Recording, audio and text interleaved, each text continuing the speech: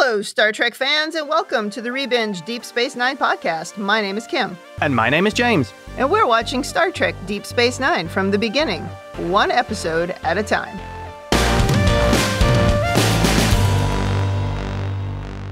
Welcome back to the podcast. Today we are on Season 5, Episode 5, The Assignment. This episode aired October 28th, 1996. Before we start on this one, anything to say about last week's episode, which was Nor the Battle to the Strong? No, it was perfect. Such a weird title, it's hard to remember what it was even about. I have not changed my opinion on that episode either, in that it's very confusing about what really the message was. Yeah, I'm not sure what we were supposed to learn. That Jake's a budding war journalist?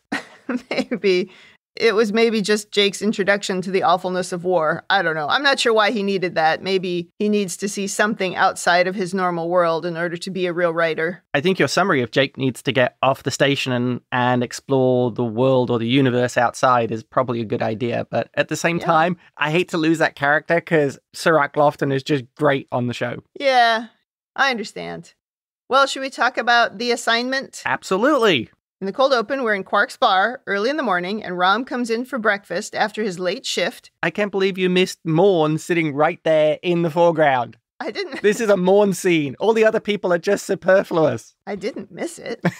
And Quark, sticks his finger into Morn's breakfast and tastes it. It's really gross. Yeah, I do not want Ferengi touching my food. I'll just put that out there. I don't want anybody sticking their finger in the food on my plate. It was gross. Yeah, I couldn't decide whether Morn had actually finished or whether Quark was just ruining a good breakfast. No, I don't think he'd finished.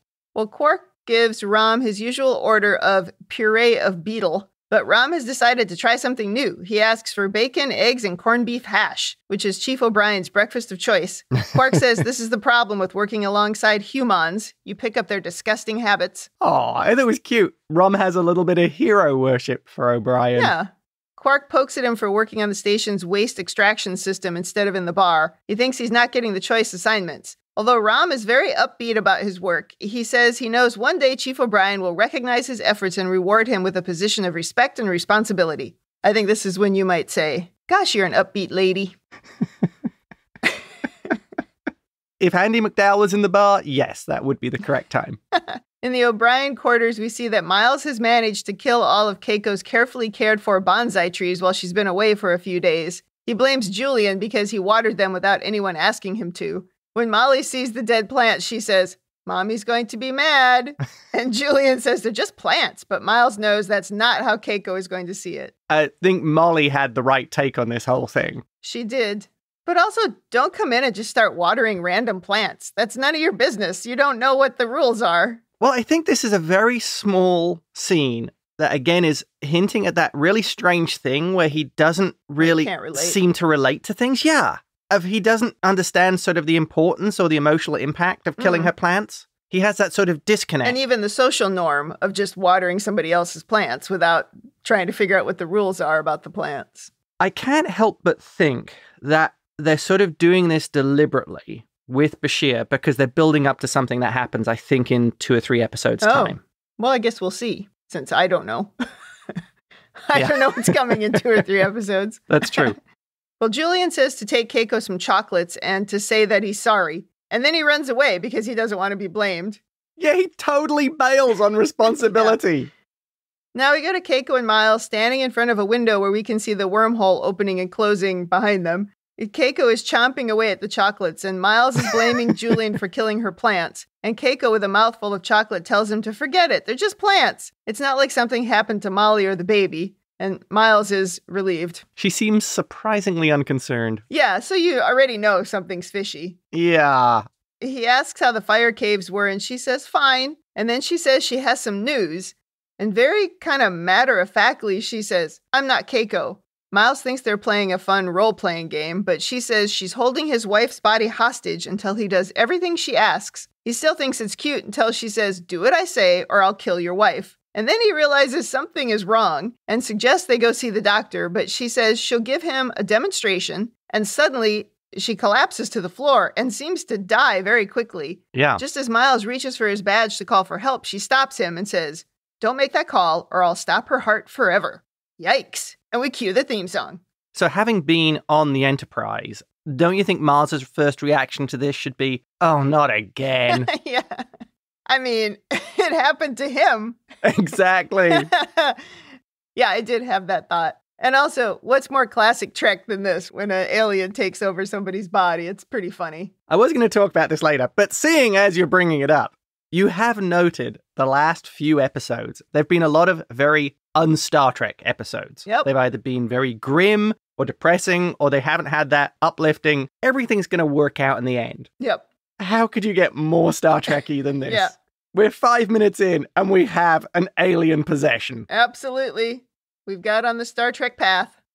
Although, there is one thing here. I believe in the original director's cut, when Miles went for the communicator, and she says, don't call your friends, he actually said, I was going to call Neela, see if she was out of jail yet.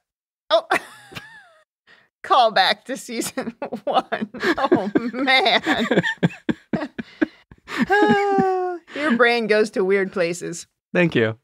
Well, Miles asks to talk to his wife, but now the fake Keiko just gets up and wipes the blood from under her nose. She says, these corporeal bodies are so fragile. Miles asks what she wants from him, but says he won't do anything to jeopardize the station or the people on it. She tells him not to worry. All he has to do is reconfigure some communication and sensor relays, and she won't tell him why. He says, well, that'll take a while because those things are distributed all around the station, but she knows he's just trying to buy time so that he can figure out how to get help from the others, like trying to catch her in some sort of stasis field. She says it might work, but if you try, Keiko will die because she only needs a split second to cause a massive brain hemorrhage. No pressure, Miles. No pressure. Yeah. She seems to have access to all of Keiko's memories. Yeah. Yeah, this is a very scary possession. And I do like the hint at a bigger thing here where she specifically says corporeal. Oh, good point. So here you already know that whoever this is, it's not corporeal. Well, now we go to their quarters and Miles asks her why she didn't take control of him instead of Keiko. But before she can answer, Julian stops by with a plant. We never come back to that question. No! Yeah. I thought that was fascinating. They just drop that in the air and leave it hanging. Yeah, maybe because they know that's what the audience is asking. So they're like, oh, we asked. Oh, but they got interrupted. This is that. I'm going to make you think, and you can come up with a million reasons. Yeah. Maybe it was her biology. Maybe it's because she'd been exposed to something else on another planet and they could take her over. There's a whole slew of possible reasons. Yeah. Also, though, I feel like she could have really easily just said, well, because you weren't there. You know, maybe she can't jump bodies, but she was able to come from the crystal to one body, but she had no opportunity to jump to Miles. That would have been a simple answer. What kind of boring reason is that? Oh, man. I'm just saying we could have closed the loop with that as well. Yeah, you just ruined it. Oh, sorry. I see. You want a geeky answer. She asks Julian if he's coming to the party tonight because it's Miles' birthday and she arranged a surprise party for him, but now she's let the cat out of the bag. After Julian leaves, Miles wants to cancel the party, but Keiko went to a lot of trouble to plan it, the real Keiko, and she says she's going off to cook for the party. I mean, the whole thing is strange. Why would this being think they had to continue to cook for the party? But anyway, she sends Miles off to his shift briefing as she doesn't want to raise suspicion. Now we see Ram rushing to his daily briefing where he finds he's on the swing shift today. I had to look up what that was. I didn't know what that meant. He tries to be part of the group by ordering Ractagino and saying it very strangely. And he says they don't drink that on the night shift. He's really trying hard to fit in, but this group is just sort of dull and they aren't really engaging with his enthusiasm. Yeah, this lot, they do not seem very motivated. No. Or even friendly. No, not friendly at all. I mean, they're not being negative or anything. They're like talking to a wall. This is probably the F troop of engineering. Maybe. They're all here because they killed the Admiral's dog and got reassigned to the back end of nowhere. Oh, maybe. Well, then Miles calls on the view screen to say that there's been a change of plans for the day. He needs to recalibrate the optronic integrator on level 5, and he gives everyone an assignment, including Ram. He very rudely then tells everyone not to bother him because he's going to be very busy today. I'm like, what? I don't know. I thought he was being such a jerk. Well, with the way they're reacting, I would worry that Miles would be just very grumpy to work with. Oh, maybe he's always like that. Well, maybe that's why the team is like they are. I think that's poor leadership from Miles if he's that kind of manager. I totally agree. He's either the sort of jokey guy that he was in The Ship, yeah, or he's this guy. Which wouldn't necessarily seem to really fit, unless this swing shift really are the F Troop. Yeah, maybe. Maybe he's just annoyed with this whole group, like, oh, you guys. Yeah. Oh, I got to deal with these ones. Yeah, maybe they bother him all the time. Well, then you got to get better people. Now we go to Miles crawling around in the conduits, and he asks the computer to do a full identity scan of Keiko, and the computer says she's A-OK. Then he asks how long a stasis field would take to knock Keiko unconscious. 2.1 seconds. Not good. Anestetine gas would take 1.4 seconds, and a phaser on stun would take 0.9 seconds. And Miles says, God help me. I like this. A lot of this episode is really well written. Here we have the explanation for why can't you stun her? Why can't you gas her? Why can't you put her in a status field? Nice little wrap up all the ends there. Yeah. I had a thought as he was asking these questions of the computer of like how somebody's Google search could be looked at. Oh. And I was thinking, is anybody tracking these questions? He's asking basically how to knock his wife out. Is anybody paying attention to the Google searches? Odo gets like a little flashing notification on Miles is trying to kill his wife again. And usually he just gets them from Jake. As a writer, he's researching ways to kill people. Oh. That's what people who write stories do. Oh, that's funny. Well, I would also worry about if this entity has all of Keiko's memories, the entity itself having access to protected systems within the station, because maybe Keiko had overheard Miles's access code, or she's a scientist. So she might be very good at figuring stuff out. And with the entity being able to access those memories, maybe the entity can use that. Yeah, look, he had an obligation to report this. I understand why he didn't. But because, I would think she could potentially be monitoring all of Miles's communications. Yeah, she definitely could be. Who's this Neela? Let go of Neela. She's gone off with Pell if she's out of jail. Well, Miles comes home to his birthday party, and we sing for He's a Jolly Good Fellow instead of Happy Birthday. And he's the crabbiest, unhappy birthday boy ever. Yeah, he definitely is. Maybe it's because he's like, who sings this song? Where do we ever hear this stupid song except on TV? Nobody sings that in real life. Miles tries to pretend like everything is fine, but he's never been great at faking anything. Jake asks Keiko if she saw any Pa Wraiths when she was in the fire caves. Yeah. Which are some sort of supernatural being that supposedly haunts the caves. She kind of laughs that off and says all she saw was some fascinating fungi. And Jake says he'd like to meet one of the Pa Wraiths. Yeah, and she's like, oh, maybe you will. Yes, that was another nice touch. Later, Miles breaks a glass in his hand when he sees Keiko talking to and touching Molly. He snaps at everyone and excuses himself, and everyone just looks at each other. Keiko then privately tells him today's work was just a test to make sure that she could trust him. The real work starts tomorrow. Okay, quick question here. Yep. Don't you think Cisco should have had a private chat with Miles after the party and just say, dude, what's up? As both his friend and commanding officer. Well, I did have a thought that maybe he has a bit of a short temper since hard time. And, maybe it's actually improving, but they're kind of used to him snapping every now and then. If a friend of mine reacted like that at a birthday party, I think I would at least want to say, do you want to talk about it? Obviously, something is wrong. Yeah, I would think Julian as his friend is the one who should do that. But Cisco as the leader could have just been like, hey, everything okay? Right. It also could just be that they're all thinking there's something going on in their relationship and nobody wants to meddle because it's none of their business. Oh, true. Later, Keiko is cleaning up after the party as Miles tries to get more info out of this fake Keiko.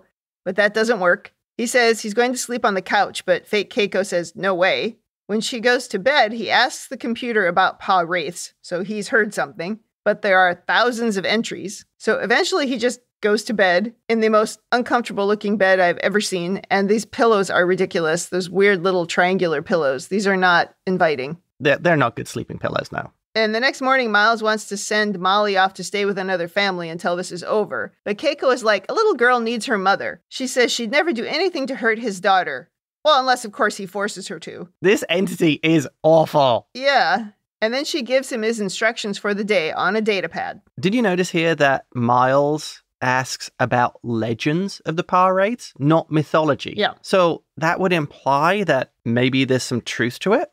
Well, does he have enough info either way at this point? Well, that's what seems strange to me.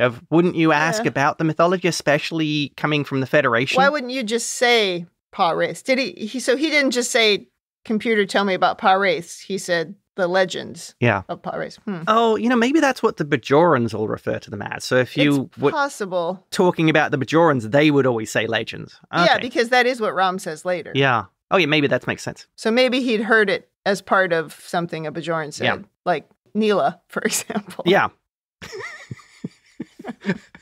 Let it go, Cam. Me? I don't care about Neela. I only said it because you've said it twice already today. Do you think she slept, or did she stay awake all night? Well, if she's living in that body, the body needs rest. Yeah. So I assume she slept. Well, the next day, Miles decides he's going to tell Sisko what's happening, and he approaches Sisko on the promenade, just as Keiko calls out to him from the second level. When he looks up at her, she just falls forward over the railing and hits the ground. And everyone runs to her. Yeah, evil Keiko throws herself off the balcony. Well, I thought that this was a very effective thing for her to do. Certainly got Miles' attention and stopped him from doing what he was planning on doing. Oh, yeah. Also, I would think very risky, because if she landed wrong, dead. Yeah. Then maybe she could just jump to someone else? I don't know. We don't know how it works. They didn't explain that. They left us hanging. They did leave us hanging. Well, in the infirmary, Odo is asking what Miles saw before she fell. Like, did someone push her or anything? He doesn't tell them anything, and he makes up a lie about being on the promenade for lunch. Julian says that Keiko has some broken bones, but she's going to be okay. I thought it was really strange that we weren't more suspicious about this. I mean, How does somebody just fall over a railing?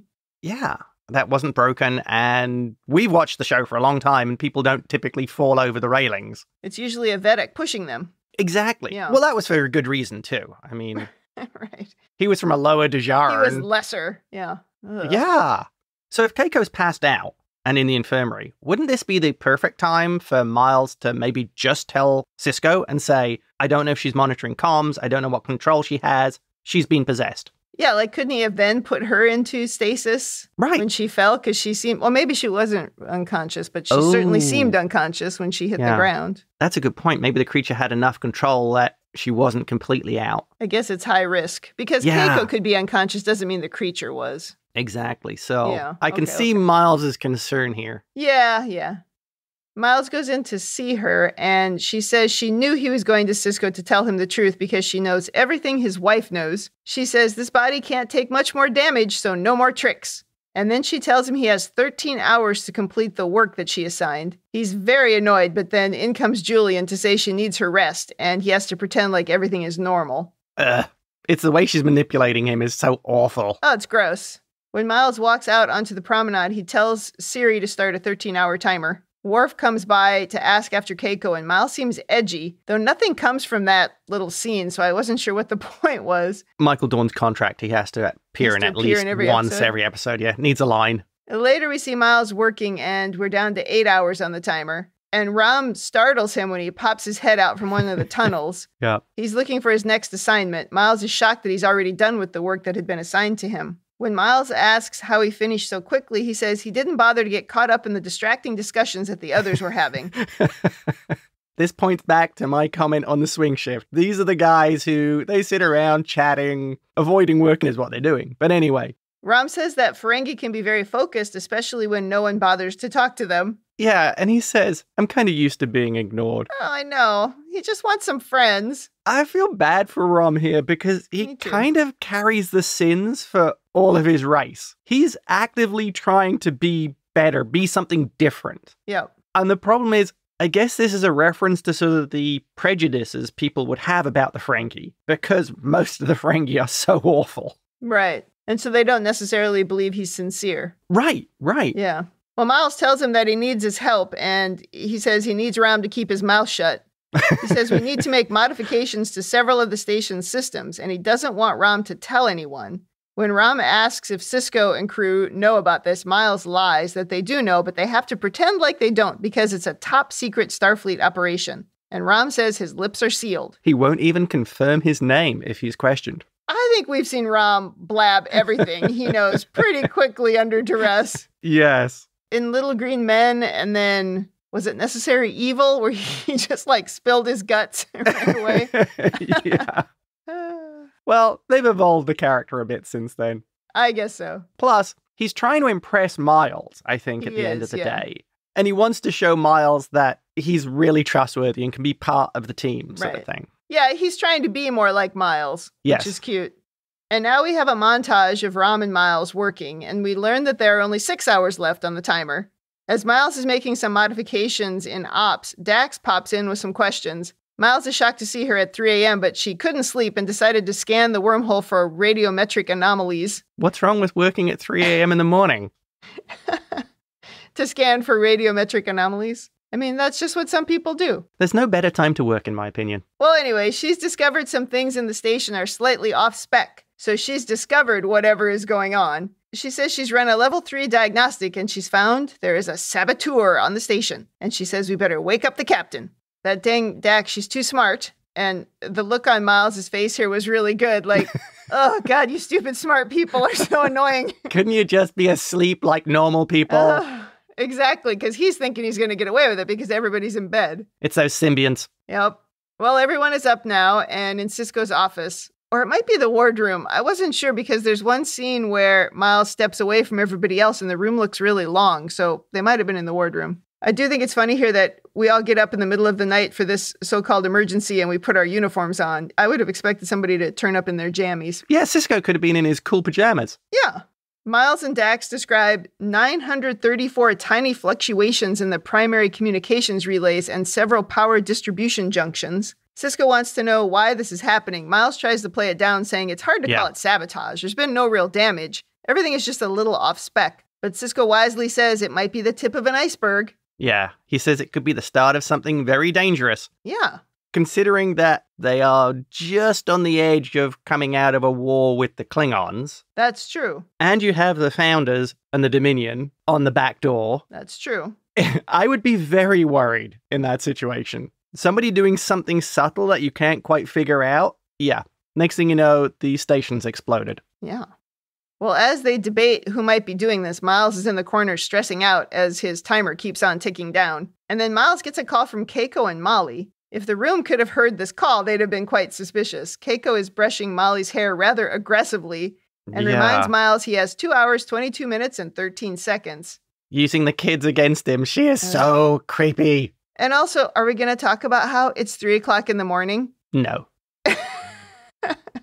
And they're all up. The kid is up. She's up and fully dressed. And she was supposed to be resting in the infirmary. Remember, she was in the infirmary and supposed to be resting. And now it's only a few hours later, but she didn't even stay the night. Miles understands the threat. And he goes back to his conversation where he says he might know the saboteur. And now we go to poor Rom, who's working away when Odo asks what he's up to. Rom says he can't talk about it. And then Miles gives him a little wink as Odo arrests him. Miles throws him under the bus. Yeah. And lets Odo arrest him, but gives him a wink of, you're doing good, Rom. Yeah, we're on the same side. Yeah. And then in security, we find that Rom isn't talking, just like he said. He wouldn't even confirm his name. I loved it when Odo basically says it took 40 minutes to get him to admit his name. Good job, Rom. He still did, though. Well, like you say, you reach a point with Rom where he just spills the beans. That's right.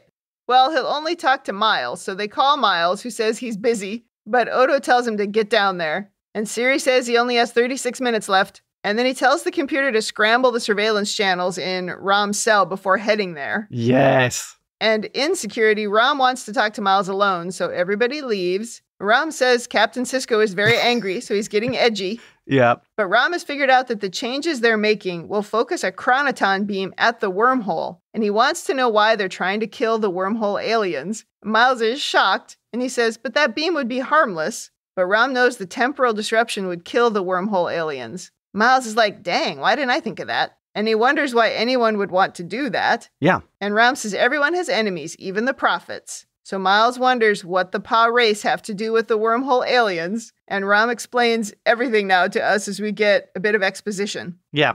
Rom explains about Cosmoran, one of the Bajoran legends, that Lita has been talking to him. He says he's a good listener and points at his ears. He explains how the Pa wraiths were part of the Celestial Temple, but were cast out because they were false prophets. And they were exiled to the fire caves on Bajor and forbidden to ever return. Yeah, he says they were imprisoned in crystal fire cages. It's impressive that Rom managed to figure out what they were doing, which was building this chronoton beam before Miles. And the effect that the chronoton beam would have, because Miles didn't even think of that. I guess because Miles is so focused on the threat to his wife and Molly. Yep. So Miles realizes that the Pa Wraiths wouldn't be welcomed back into the temple unless they killed the wormhole aliens first. Yeah. So he tells Rom he has to leave him in a tough spot. He admits that nobody else does know about this, and he just needs him to play along a little bit longer. Oh, I felt bad for Rom, because he says to Miles, Me too. The others don't know about any of this, do they? He was so dumb in season 1 and 2, and now they're actually turning him into something more believable and something that you can get behind. You can like him. When Miles comes clean, he says, I have to stay here and play the idiot. And then says, I'm Quark's brother. I know the role. Yeah. You feel bad for Rom here because... I know. It's terrible. This is almost an echo of him working for Quark, of the sort of shut up and look stupid kind of approach that Quark's taken with him all his life. Right, right. So in some way, it's kind of sad that he's looking up to Miles and Miles is almost treating him like Quark. Oh, that makes me feel bad. Even worse than I was feeling. But what's sort of noble about Rom here is he still takes the assignment and agrees to do it. He does, yeah. Now Miles is walking with great determination, and there are only 12 minutes left on the timer. And then something that we rarely see happens. Miles starts running. It's a short hallway, though. Yeah, they sprung for the slightly longer set there, so you can actually do a couple of running scenes. But he gets back to work, and it doesn't take long before Odo arrives, though. Odo was suspicious that Rom wasn't working alone, so he did a little digging, only to discover Miles's fingerprints everywhere. Yeah, you gotta bury stuff really deep for Odo not to find it. Especially if something suspicious happens, or multiple suspicious things. Right, obviously nobody's watched the Odo Mysteries. And Kira's not on the station, so there's not something to distract him. Oh, right. He asks Miles why he didn't do a better job covering his tracks, and Miles says because he didn't have time. And then he punches him, and the now human Odo is knocked out. I think this is another example of Odo forgetting that maybe he's not as invulnerable as he used to be. Yep, because he just walked in there without any backup. Right. He's got to learn to take an armed guard with him. Right, or just backup. Just backup, exactly. Miles does apologize to him as he helps him to the floor. But sorry, I punched you, dude. Him out. Yeah. Sorry, I tased you. Then he calls Keiko and he says he's finished. He tells her he'll meet her at Runabout Pad C. He says he knows what she's up to and doesn't give a damn. He just wants his wife back. Yeah. So now we show a runabout taking off. Miles gives Dax some story about testing the runabout's thrusters. As we get just outside the wormhole, Miles runs a remote program called O'Brien 731 instead of Odo 1. Well, I think Odo's got 2 programs now. Miles has 731 of them. Well, the station starts sparking at the top, and Dax and Sisko are like, what is happening? Oh, and evil Keiko says, you have no idea how many centuries I waited for this. Yes, and she tells him to target the center of the wormhole. Sisko calls and orders Miles to return, but he doesn't even respond. Yeah. So you'd think they would shoot or use a tractor beam or something, but they don't. Keiko says to activate the beam. And then you know, of course, what happens is the beam hits the shuttle instead of the wormhole, and Keiko gets zapped and goes down. And she does like a Kermit the Frog shout with her arms in the air. Just like, ah! Oh my God. Hey, at least they didn't have a really obvious stunt double do this. That's very true. I didn't see it the first time I watched the episode. I must have been looking down or something, but that was really funny. So are we going to bring up the fact that clearly this is another kind of Star Wars reference here? Because it shoots force lightning from the station. Yeah. And it's totally the Emperor electrocuting someone when it hits Keiko. So that is what it looked like. I do agree. Yeah. Well, Miles goes to Keiko, who's on the floor, and he rolls her over and is relieved to see that she seems to be already back to normal. So I guess the beam killed the Pa Wraith. I really appreciate part of the writing here that covers a base really nicely and really simply. When they're in the shuttle, evil Keiko says the pulse lasts for only a fraction of a second. They won't see it coming. Yes. And with this, It explains why she was unable to kill Keiko, make any reaction before the beam destroyed her. She couldn't see it coming. Yeah, but there is this thing that we've talked about before where time is not linear for the wormhole aliens. So it's not that they would see anything coming because it's all happened. Right. That's a good point. They closed the wormhole that day because they know in your linear time this was going to happen. Exactly. I think they kind of hand wave over that because it's actually quite impossible to make them part of a dramatic story if that's really true. We know everything that happens for all time. Yeah. It would be kind of a dull story. Yeah. But then they would also have known that Miles was going to fix it. And, it's all confusing. Oh, that's straight into an over-analysis, Kim. So you're saying that the prophets allowed all this to happen because they knew that Miles was going to fix it anyway. Right. Wow. Okay. I haven't seen that the prophets can actually control stuff. So I don't know if they could have just stopped it from happening. But they could have given somebody a vision warning them. But I don't know what kind of power they have. I think your idea there, that totally works. I think they could do that. We've seen them do it with Cisco. We've seen them do it with Akorum, where they brought him back basically from the dead and changed the timeline. Right. So, yeah, this would be nothing to them. Yeah, all the stuff with time, we've seen that power, and we've seen the visions, but I haven't seen them physically do anything else, I guess. I think they manipulate behind the scenes. They're pulling strings. That's a superpower. Well, back on the station, Cisco, Odo, Julian, and a security detail are waiting for Miles, and Odo is dramatically rubbing his jaw. As Julian takes Keiko aside, Cisco tells Miles he has some explaining to do. Were you thinking of I Love Lucy as well? Yeah, it was a little pratfally. In the O'Brien quarters, Keiko says it was like having something coiled around inside her head. She could see and hear through it, but couldn't break through, like being stuck in sand. Right, and the way she said she could sometimes feel its feelings about this cold rage. And she says she doesn't think it intended to leave either one of them alive, which makes sense. Yeah, it was pretty nasty. Yep. Well, we go back to Quarks and we finish the episode where we started, as we often do. And Ram comes in looking tired because he was up all night celebrating his promotion to the day shift with his new team. This is very cute. Oh, that was great. Yeah, also Ram has discovered that bacon doesn't agree with him, so he orders pancakes with sausage and pineapple, which is the breakfast of choice of the day shift. Yeah. Who orders that? Like a piece of pineapple on the side of the plate? I mean, you put them in the pancake so they get caramelized on the griddle when you cook the pancakes. We have a pancake expert here. And I haven't eaten pancakes in years. But anyway. Well, Quark remains true to form in all of this because he says, I knew it, O'Brien fired you. Yep. And he's like, no. And when Quark says, well, I'm glad for you, brother. I like how Rom knows his brother well enough to say, I know you don't mean it, but thanks anyway. Yeah, that was cute. All right, well, the end.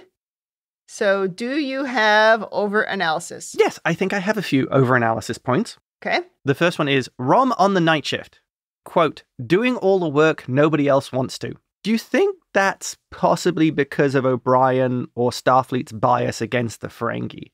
Or just because Rom is really kind of untested? I expect he has no official qualifications. Right. All they really do know is that, yeah, he's good at fixing replicators, he's good with technology, he can save all the crew when they get stuck in a transporter accident, but they don't really know what he's capable of. What do you think? It's entirely possible that it's due to some kind of discrimination, but he does make a point of saying that he's junior grade. Yeah. So that's how your junior grade people are going to start. The interns and the juniors are starting with the crappiest jobs and working their way out of them. At the same time, even if those individuals aren't necessarily improving at a fast rate, you can't keep them doing that forever. Right. You have to rotate them into other jobs. So you think it's more of like an apprenticeship kind of thing with Rom? If you don't have official Starfleet or recognized qualifications, I'll start you on this and see how you go. I guess that's the way I looked at it. Yeah. But the other thing is possibly true. Well, yeah, you would worry about Ferengis because they've been so awful for so long. Nobody in the Alpha Quadrant will trust them. Yeah,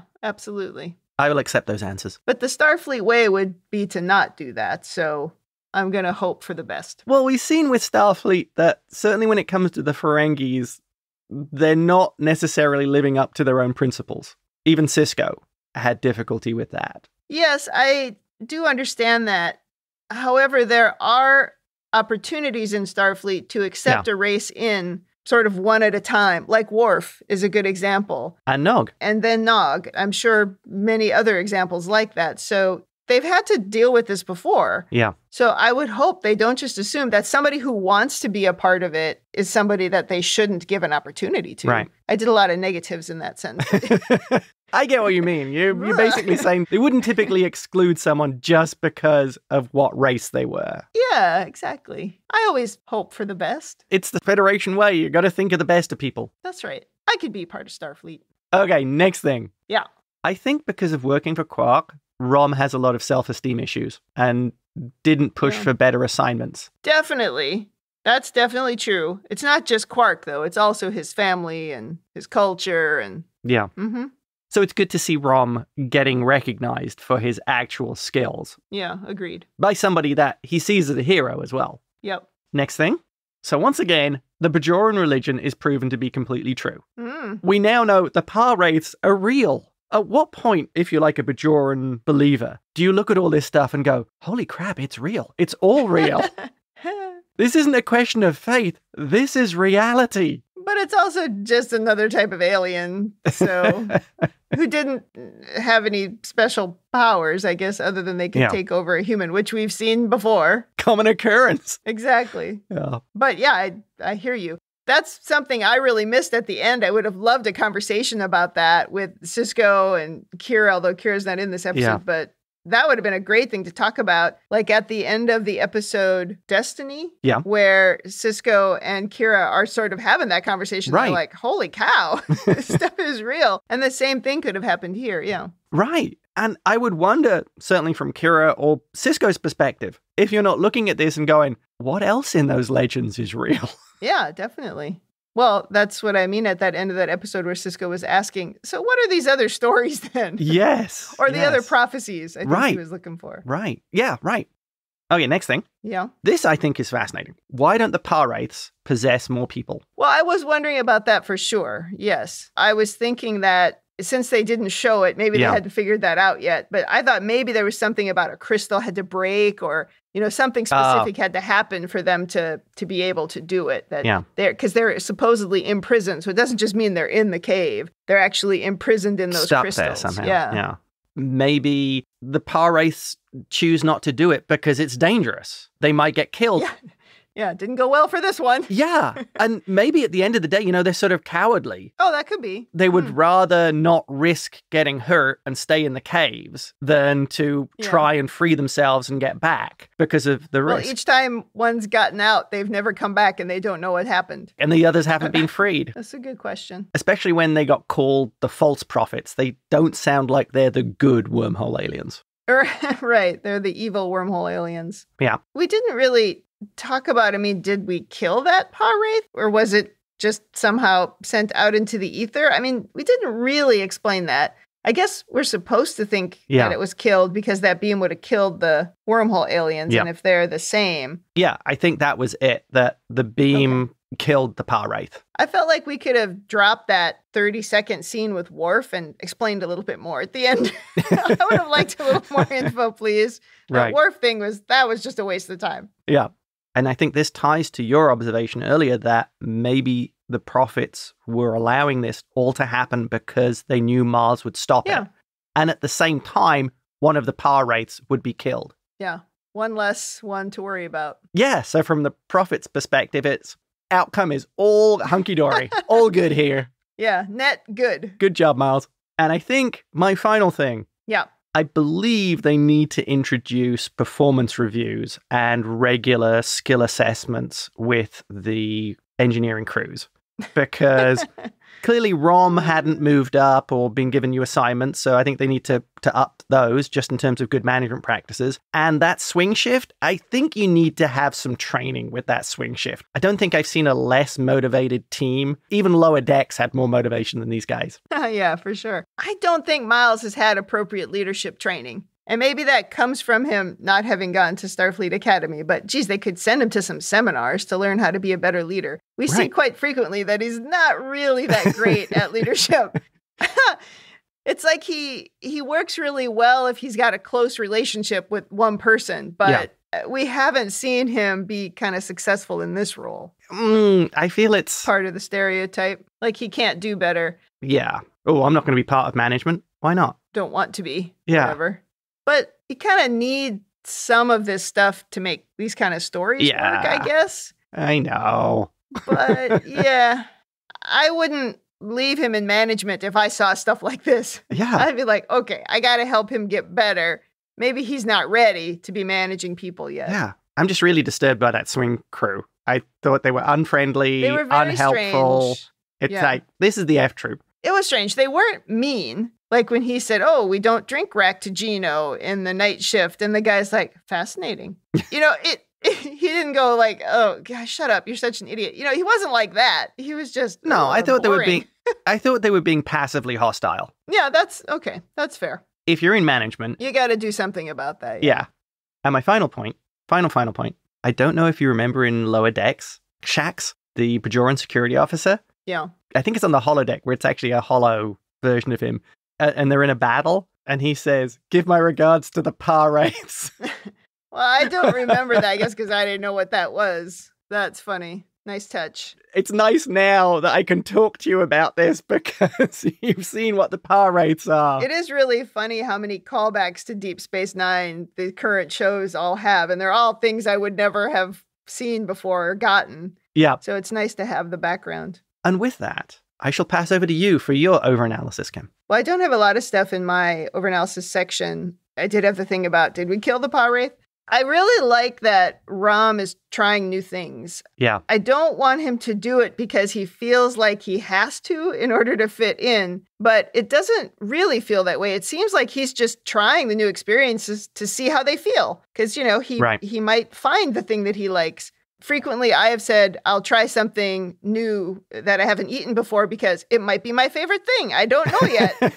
It might be my new favorite thing. Exactly. So that might be what he's doing, right? Pancakes with sausage. That might be my favorite thing. I hope it's more that than it is, well, this is what my new team does, so I have to do the same thing so that I fit in. I hope it's not that. I don't think it is, because he tried the bacon and it didn't work and he was moving on to something else. Yeah. So I think it is, he's being influenced by these things, but he wants to try new experiences because they are new experiences. Right. And overanalyzing, I think it's because the character has broken away from Ferengi tradition and it's worked. He has become better and happier for it. Therefore, what other things within Ferengi tradition should I move away from? I love that. How much better can things get? Yeah, okay. It's the evolution of the character outside the confinement he's had all his life. Yeah, I like that. Okay.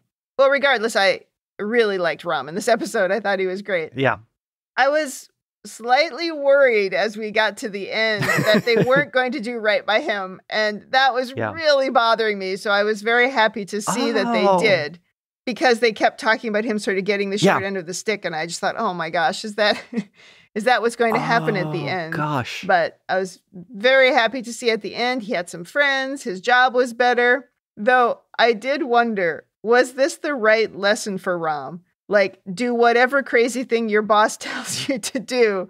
I mean, what if Eddington had been his boss? Well, the problem with Eddington is the actual security guys who were on his detachment did what Eddington was telling them. They shut down the communications. They stopped anybody from... But they didn't know that he was lying. At the end, Rom did know that Miles was lying, and he still went along with Miles. But he didn't know if Miles was telling the truth in terms of it being a secret Starfleet. No, I mean, when he was talking to him in the cell at the end, when he said, nobody does know, I just need you to play along a little bit longer. Yeah, he did know Miles wasn't telling the truth, that the others didn't know. But I'll say he didn't know whether it really was a secret Starfleet mission. True. It could have been that Miles didn't want to tell him that the others had been replaced with changelings. True.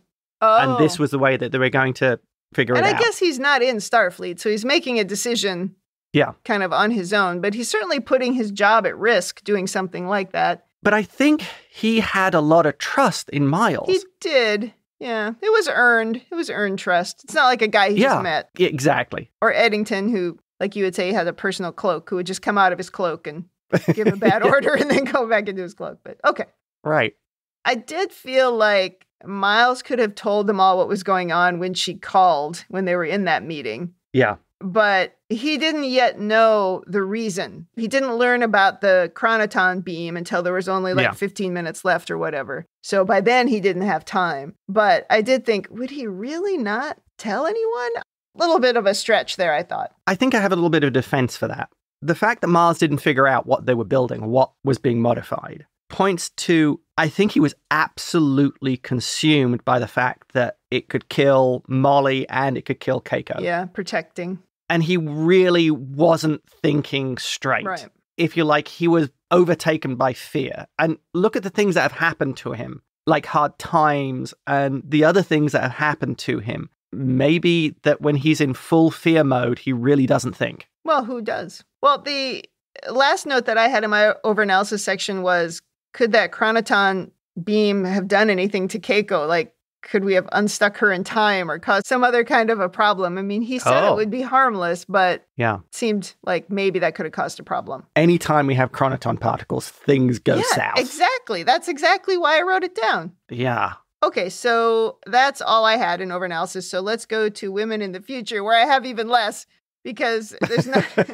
There's not a lot to say about women in the future here, because the Pa Wraith that was inside of Keiko wasn't male or female, so I don't have anything to say about that. I thought it was really cool that Dax sort of unearthed the whole thing because she was scanning for anomalies at 3 o'clock in the morning. Yeah. I thought that was actually pretty good. But other than that, there's not a lot of women in the future to talk about here. Okay, possible controversial theory here. Okay. Keiko was actually fully in control all the time. The Pa Wraith was just there. But Keiko was fully in control, and this was a deliberate attempt to kill the aliens, destroy the wormhole, so she could get the hell off the station with her family. I gotta believe there's easier ways. No. That's the only way. Yeah, what we were seeing here was the real Keiko. Sure. All right, let's go to rating. Thumbs up, thumbs down, or neutral. What is your rating? Absolute thumbs up.